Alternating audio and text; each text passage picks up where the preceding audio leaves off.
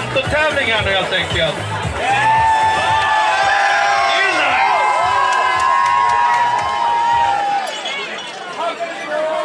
Nej, den kommer igång nu alltså. Reglerna är ganska lätta. Det är 2 lag som tävlar mot varandra. Varje lag har spelar 20 minuter.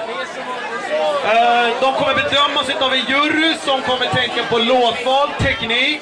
Men sen så finns såklart även publikens röster. Det är där ni kommer att vinna.